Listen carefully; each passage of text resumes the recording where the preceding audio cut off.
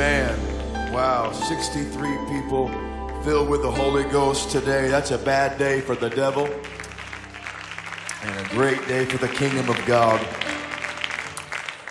And we are so thankful. We give all the glory and the praise to Jesus for that. That's a God thing. Flesh cannot stir that up. Only God can do that. And we are so thankful for what he did today. And I am truly honored to be here. We are truly honored. We love you very much. And I think that we should do it every service. If you love the bishop, would you clap your hands and get loud and thank the Lord. If you have a preacher comes in and doesn't honor Brother Gurley, not that my opinion matters, but I wouldn't have him back. Amen. You're so blessed the leadership that you have in this church. I know you know that, but I pray that you keep that in your mind. My family and I, we thank you for your hospitality to us. The book of 2 Timothy, chapter 1, verses 6 and 7. I started feeling this one last Sunday, and I felt it all week long, and so I've been waiting for tonight. 2 Timothy, chapter 1, verses 6 and 7. Praise the Lord. Wherefore I put thee in remembrance that thou stir up the gift of God which is in thee by the putting on of my hands.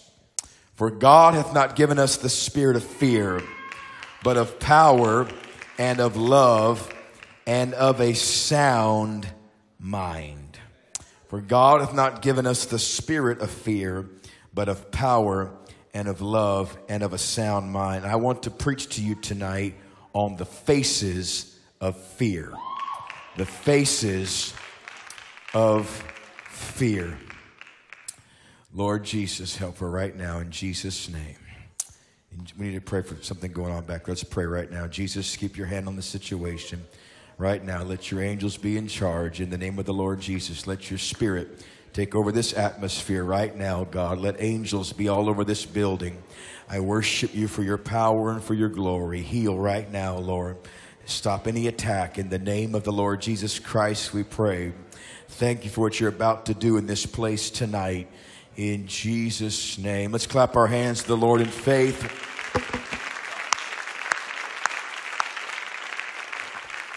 Amen. You may be seated. Pastor, the large church, a year or two ago, asked me a question. He said, when the enemy attacks my church and my people, how come I can pick up on certain things, certain spirits that are attacking at times are very easy for me to see, and at other times there are things at work that I had no idea was working behind the scenes. How come I can see some spirits and I know what they're trying to do, and there's other things that seems like I'm blinded to what they're doing? And I said, well, in my experiences of traveling across America for the last 17 years, doing a lot of spiritual warfare, I can tell you that when a church is attacked by the enemy, there's usually two forms that the enemy comes in. I just say it like this. There's bold spirits that are quite masculine that want you to know that they're attacking. And there are other spirits that are not so bold, that are quite deceptive, that work behind the scenes. Some spirits are so easy to pick up on. You do not need to be a prophet to know that this certain spirit is either in your house or in the building or in your family. There's rebellion, for instance. Every parent with a teenager knows what that spirit looks like, how that spirit acts. Anger, hatred, racism, doubt. These are strong spirits. Homosexuality, strong spirits that are quite easy to notice when they enter the atmosphere. And there are other spirits that are not so strong, but they are just as powerful. And they work behind the scenes. Pride, lying, cheating, stealing, things that work in people's lives. And yet you don't pick up on the fact that they're there in the atmosphere. Sometimes they're working together, but make no mistake about it, something is sent to attack every child of God and every church. Why are you saying all this? Because fear is a spirit. And fear is so unique that it can attack in a bold way where you know it and everyone around you knows it. And it also can attack in a deceptive way where no one has any idea that fear is the motive behind the action being taken by the person. And I feel in the Holy Ghost, and God has anointed me to preach this across America and deliver people and congregations from the spirit of fear. And tonight we will see a great deliverance in this building. I know it's just a few in the crowd tonight in here, but we need to understand that hell would love to do anything to silence this church in this area because of the power and the influence that you have. Whether it's through spirits or through haters, people would love to do anything to keep this church quiet. Well, I'm feeling good tonight. And so fear works in different ways. And when the Lord gave me this, I was in a church service in West Palm Beach, Florida, a few months ago, 7 or 8 months ago, maybe 10 months ago. And during the service, he began to tell me these things. He said, there are faces to fear. And he said, the first face of fear that I want you to address nationally is the face of taunting fear. And I said, okay, and I wrote it down. I said, give me some kind of example. And he showed me Goliath as the face of taunting fear. And taunting fear is something that comes at people in a mocking form, very strong. In fact, the number one attribute of taunting fear is isolation. Goliath never said, send me 2 men to fight me. Send me 3 men. Send me 8 men. But he said, send me a man, because fear always wants to isolate you from others that are around you. Now you can stare at me, but I'm in the Holy Ghost right now. People come to the house of God, act like everything is fine in their life, patty cake for Jesus, and can't turn their light off at night because they're scared something will come in their bedroom. And isolation is a tactic of fear. You can be surrounded by the church, surrounded by people that love you, but fear can make you feel so alone. You know how I've noticed something about fear? It can get into someone's life through a family member, through a relationship. There are people that never dealt with fear until they got connected to someone that was bound by fear. And when David showed up on the battlefield, his big, bad, older, tough brothers were arrested by fear. And they said, because we're afraid, you need to be afraid. I've never known anyone bound by fear that didn't want others bound by fear. I can give you just an example of today. There are certain people I can call about what happened this morning and say 63 people received the Holy Ghost, and they'll be excited. They'll rejoice with me. And there are others that if I call them, they'll say, no, be careful. Don't want to upset the enemy. Don't want people to hear about this and think it didn't really happen. You know what that is? It's fear. It's fear of standing out. It's fear of being recognized. It's fear of human spirits. And fear comes to people in such a way that isolates them. And Goliath is looking down on David and saying, you cannot defeat me. You cannot take me out. You cannot destroy me. I am greater than you. I am stronger than you. And David's brothers are trying to convince him of the same thing because they're bound by fear also. Fear starts taunting David.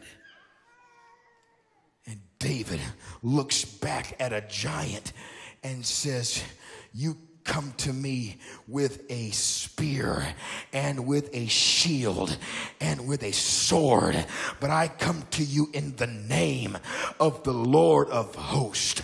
He said, you come with and I come in. That's the first thing you understand. The first thing you have to know how to defeat the spirit of fear. You must learn to talk back to the enemy.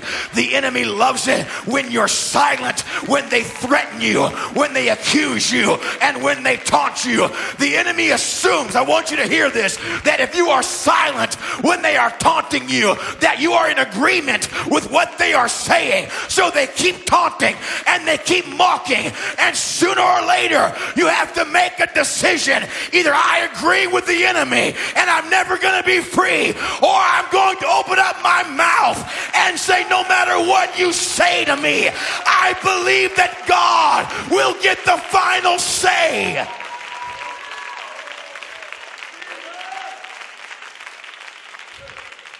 Goliath said, you come to me with staves, which is to say a stick.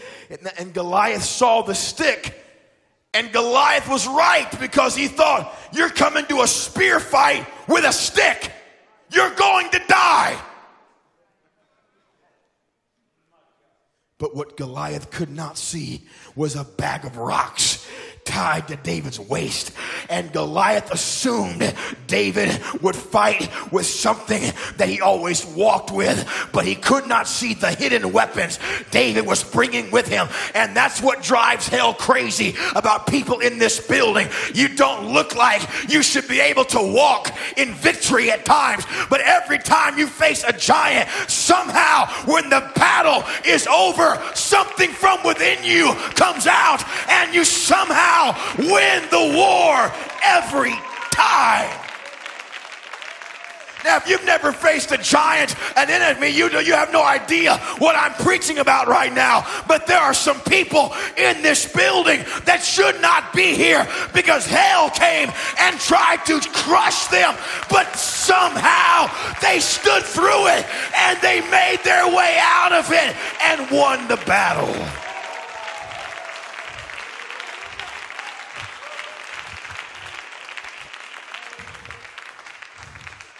So, to defeat taunting fear, you have to talk back to it. Respect your brothers, David. Respect your elders. Respect the king, David. But don't you dare be silent when an enemy is telling you you can't have victory. One thing if someone in the church says you're never going to be free, you just be respectful and they have their own opinion. But when you're driving in the car and the devil's whispering in your head that you're not going to be free, don't you dare sit there silently and hope that voice leaves. You might look foolish, but who cares what you look like? If a spirit can arrest you, it'll do it every day of your life. Look back at that devil and say, I will have victory when this is over. I will survive this battle.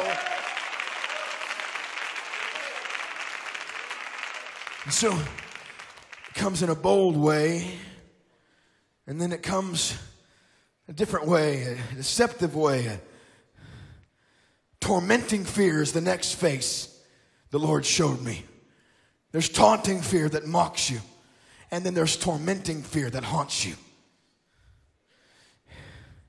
And this is the face of Delilah.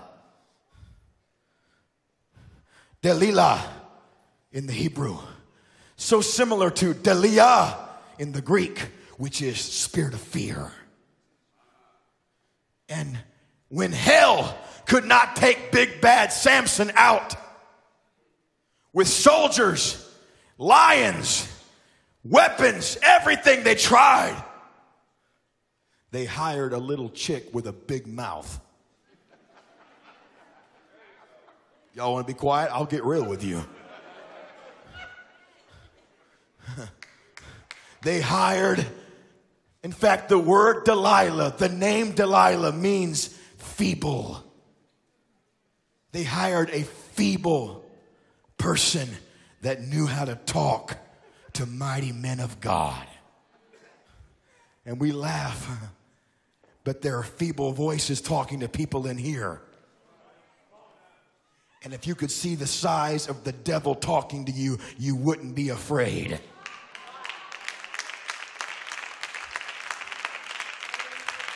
Like Jeff Arnold used to say, if 6,000 devils were inside the man known as Legion, just how small is a devil?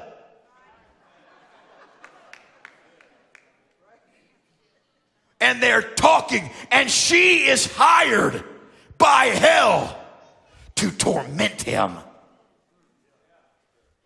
In fact, she begins to vex him and to stress him out and to weigh heavy on his spirit. He's winning victories and then stressed out because she's trying to find the secret. Tormenting fear. What's the secret of your past? What does no one know about that if I find out, I can destroy you with? Tormenting fear. I'm going to expose you. I'm going to destroy you. I'm going to remove the anointing from you. I'm going to take everything God did for you and pull it away from you. Somehow, come on, Samson. There's no way you're that powerful. There must be a secret that no one knows about. And daily she began to vex him until the word said she vexed him to the point of death, which means he was suicidal in the Hebrew. Winning victories and suicidal. Anointed by God and suicidal. How does that even make sense? Being used of God mightily and so stressed out by the mouth of hell. And she's coming at him in such a way that he is trying to resist her. And now I told you, taunting fear wants isolation from you. Tormenting fear wants relaxation from you. What does that mean? That you learn to live with the torment. Oh, this is good. Where you learn to relax with the demon. Where you go to church on Sunday night and you know God's a deliverer and you expect it for everyone else but not yourself because you've lived so long with a voice reminding you of something. Oh, I'm losing all my shouters now. You can act all holy all you want to, but I know there are people in here that hell loves to just talk. I wish you'd get real with God right now and not act Pentecostal and act real and say, Lord, I am sick of the enemy talking in my head. Yeah, well, come on, let's stir it up right now. Stir up that gift that's in you, right? Stop being silent with your adversary. Stop letting the devil just say what he wants to say to you.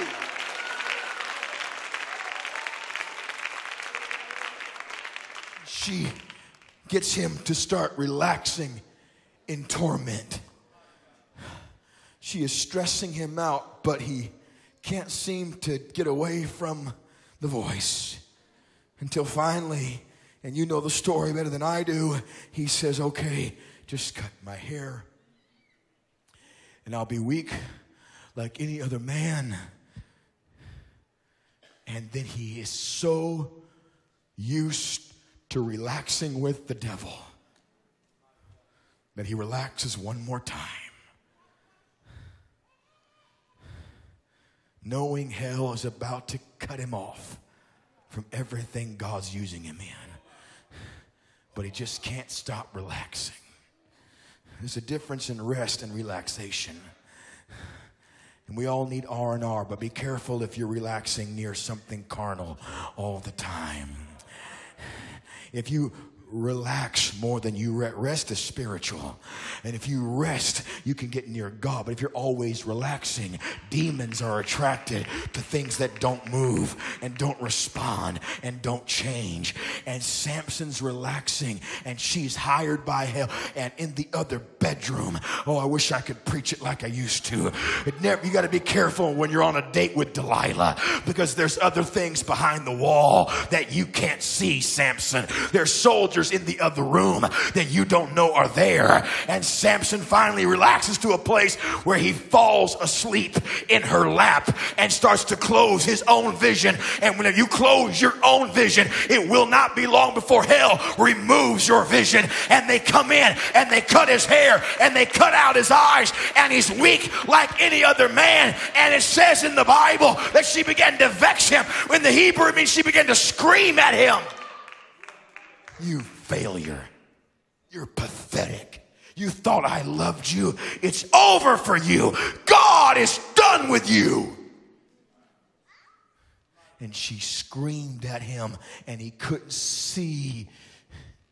He could only hear the voice of torment. And 2 years, according to historians, Bishop, you probably know more than I do, but from what I've read, 2 years, he walked around in a circle, in a pit, pushing a limestone mill around 2 years. And you can't tell this preacher he didn't hear the voice of Delilah every single day. You were so mighty. You were so used. You were so powerful. And look at you now. You're blind. You can't see your way out. God's through. If God wasn't through, why wouldn't he show up by now? If God was going to use you again, it's been 2 years. Don't you think he would have called by now? And he's walking around in circles. And tormenting fear can be so strong. And yet you can walk blindly in it and feel like it's never going to go away. But hell made a mistake. See, demons, I know one thing about them. They only know one speed, and that's all out. They never stop. They just go all out with what they're allowed to do. And so they thought, well, let's just bring him out since we're tormenting him in isolation. Let's bring him out and mock him. And the Bible said to make sport of him, which means to throw objects at him. And so they brought him out to make sport of him and to throw objects at him. He's blind. He's tormented. But there's a kid nearby that's got some vision. Oh. Samson's hair was growing again, but he couldn't see. Now watch this. He's got the power, but he has no vision. The kid has the vision, but he has no power. But if you ever mix the elder's power with the youth vision, that's cute, but I'm saying something deeper than you think. When Jesus took out the city and the Bible said the entire city was shaken, he did it with a donkey and a colt, an elder and a younger generation carry him in to the city. And if you ever get some elders that will get on fire and some kids that have some vision for revival, you will see things fall.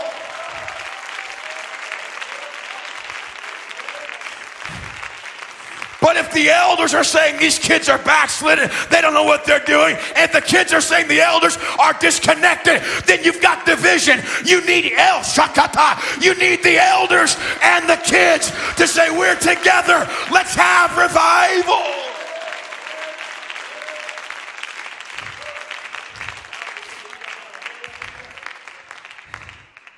And he said, take me to the pillars. And he found the pillars. He could feel, but he couldn't see. Here's how you defeat tormenting fear. He starts praying like he's never prayed. You can't go through the motions and defeat tormenting fear. You can't do it with your daily devotion. And I'm all about daily devotion, trust me if you know me. But you cannot defeat spirits that are tormenting you just trying to get your hour of prayer in during the day. You have to get serious. And he said, God, if you will give me strength just this one time. In other words, he said, God, I can't see my way out. And I feel the objects hitting me. And I hear the words. And several historians say Delilah was up on the roof. You'll see a theme with this in a moment. Fear always looks down on you to make you feel inferior. And here he is. And as he's waiting, he starts praying. And then he starts pushing. He looks so foolish, pushing up against pillars that are just blocks. No man can move these. But there's a faith inside of Samson that's so desperate for the torment to stop that he says, I'm going to push against things that nobody in their right mind would ever push against. And somehow, some way, someone needs to hear this preacher. If you want victory, you've got to pray until something breaks, and you've got to push against the things that no one else will push against.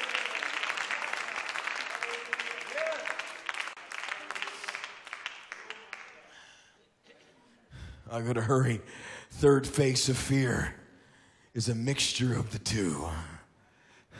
It can be bold and it can be deceptive. It's the face of Jezebel.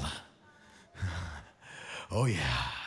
Jezebel could be bold and run over weak people, and then she could be deceptive and try to stir up strong people. If you were weak, she would take your vineyard and have you executed in front of everyone. But if you were a prophet, she would threaten you.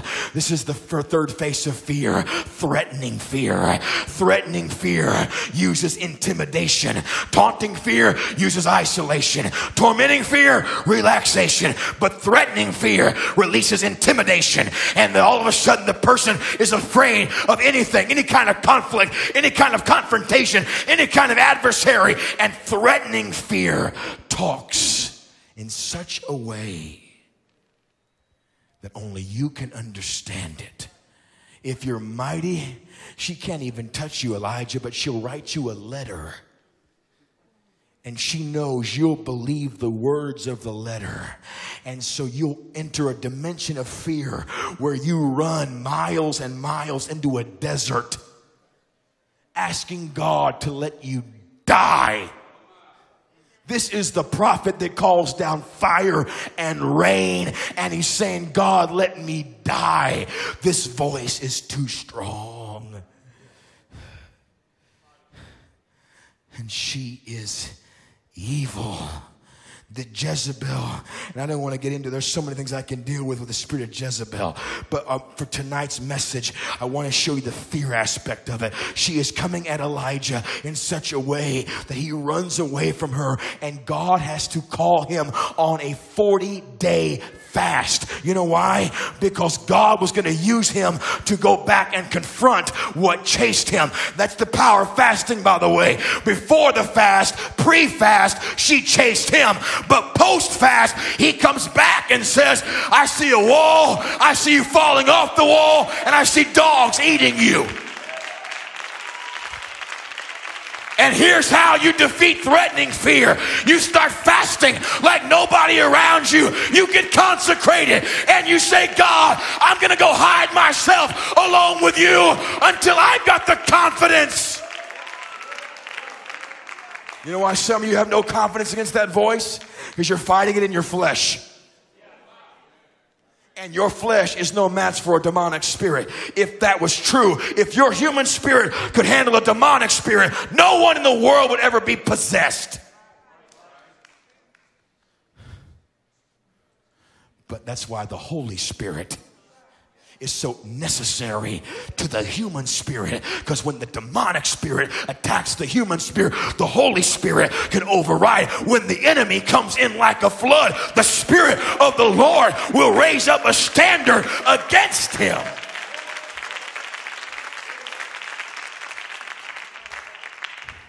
Here comes Jehu.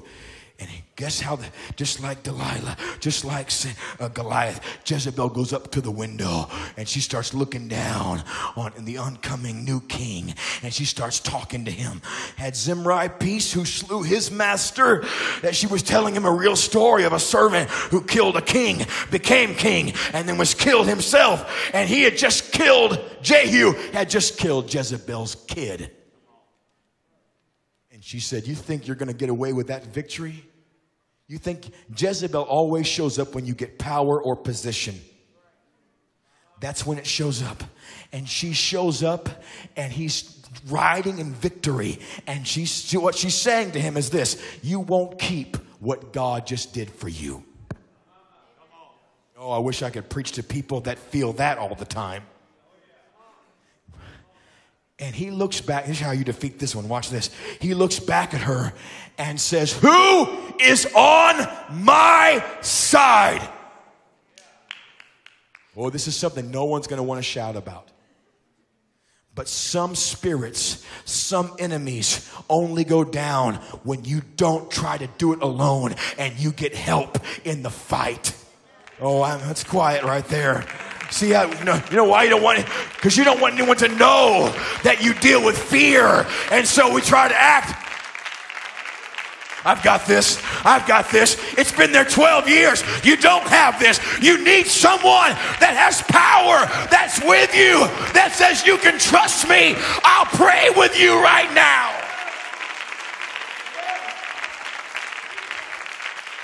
You need this church. If you're watching online, you go here, I want you to hear this. You need to be in the building with the people that love you. Stop trying to fight the enemy at your house by yourself. You can't fight the enemy disconnected from the ones that are with you. You need people with you. And they said, we're on her side, your side. And they threw her down.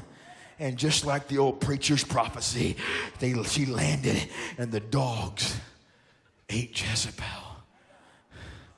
You defeat threatening fear by being accountable.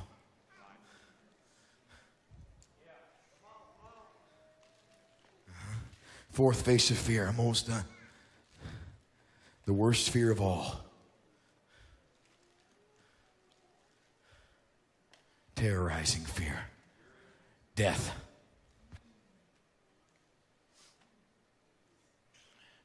The Bible says there is a fear unto death. Ever heard the term scared to? Why? Because that's the ultimate fear. Death is the ultimate fear. And paralyzation is what happens when someone thinks they're going to die. Get a bad report, you're going to die. Feel something not right, this is what it is. You're going to die. Not just physical, spiritual death can happen. Starting to slip, you're not going to make it. You're going to lose out with God. You're going to backslide. You're not strong enough to fight this one. You're going to lose it all. Death starts talking and can arrest a person to such a degree that even though they may used to shout, run, have faith that moves mountains, they now sit and they stare and they don't move. And they can blame everybody around them. But the truth is they're under an attack of the enemy and it's killing their faith.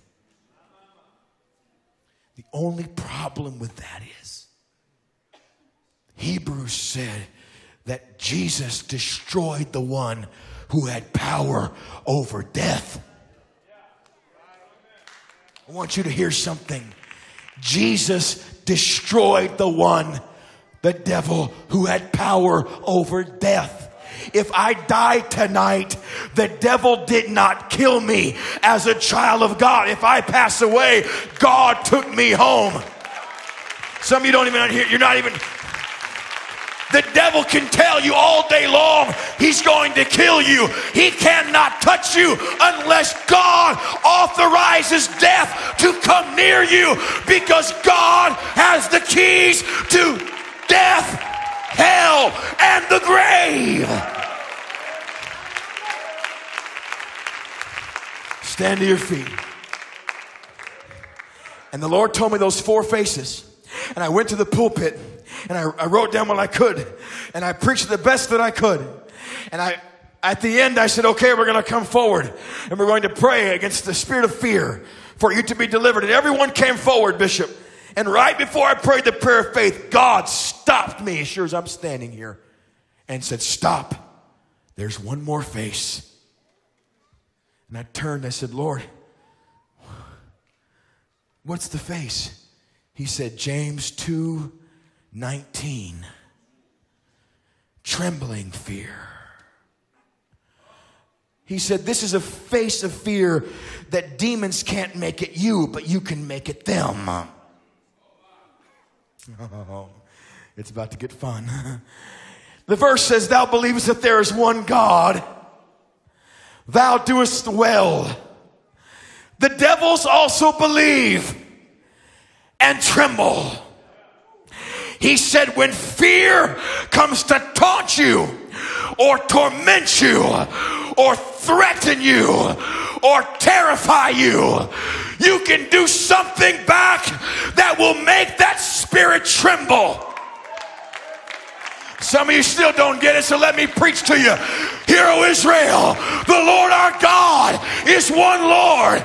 There's only one Lord, one faith, and one baptism, one God and Father of all, who is above all, through all, and in you all. And he said, when you start to vocally declare that I am a believer in the one true God and his name is Jesus. I believe there's only one God and his name is Jesus. I believe there's only one God and his name is Jesus. What you do in the atmosphere is you cause the thing threatening you. Now you may not be shouting, but every devil that came in here with you is trembling right now, because when you mention there's only one God. Some of you are under arrest right now. You need to open up your mouth and start saying it with me. I believe there's only one God, and his name is Jesus. Say it till you mean it. I believe there's only one God.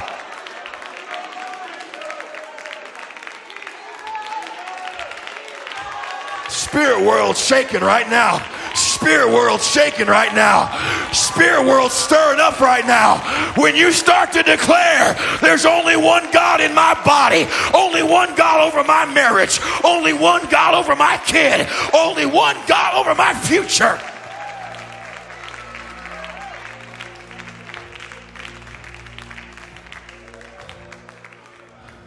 I want you to be honest right now. If fear has been hovering near you, come stand up here right now. I don't care what channel it's used. I want you to come stand up here. No one needs to know exactly what it's saying. I don't care. But just be real. On the platform, in the audience, I don't care. Now watch. Watch. Remember, silence in the demonic world means you're submitting to what we're saying. Relaxation in the demonic world is saying, I'm never going to be delivered. Intimidation is saying to hell, I can't beat you on my own. And when you come to face an enemy that's within and has somehow gotten access to your brain, and the thoughts and the words it's saying now control your tone, your facial expressions, your reactions, your smile. You no longer laugh. Boy, I feel something strategic right now. Trying to live for God tormented. Trying to live for God being tormented by a devil, taunted by a devil, threatened every other day. And trying to hold it all together for everyone else to think everything's just fine. That is not a formula for victory. The victory comes when you say, I don't care who is in the building. I don't care what people think about me. I could care less if you're impressed or unimpressed. I could care less if you think less of me. I've got a war that I need a victory in right now.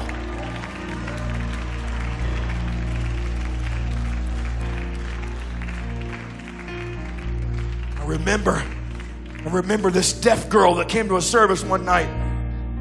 High school kid, suicidal, never been to a church service in her life. And I remember I was preaching on giving, of all things. And she walked up to the altar and put like $3 down. And broken home, terrible life, was going to kill herself. Went home that night, came back to church the next night. Middle of the service, I just felt the Lord say, I'm going to heal her. So I just prayed and had some ladies pray. They started praying and boom, her ears popped wide open and she started running around and crying and speaking in tongues, and God filled her with the Holy Ghost, and she was so excited, called her mom.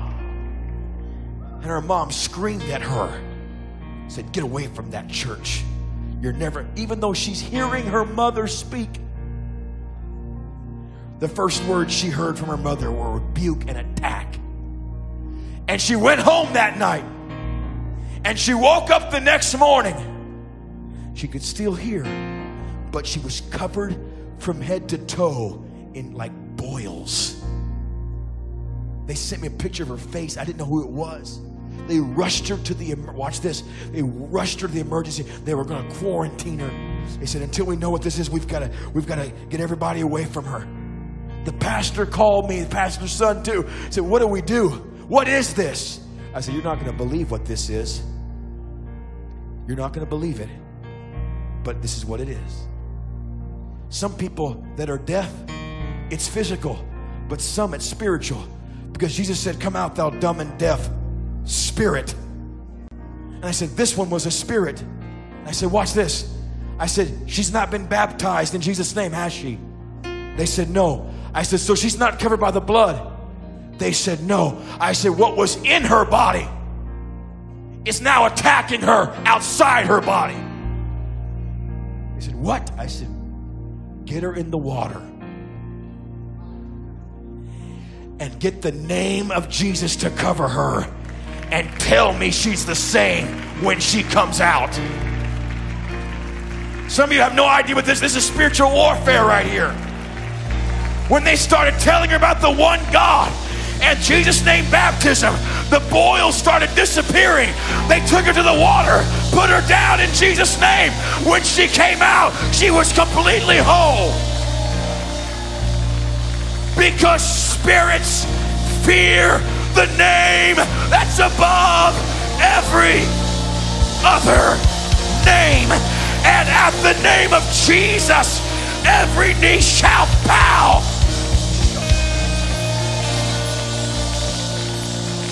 And that's why when you start shouting the name of Jesus,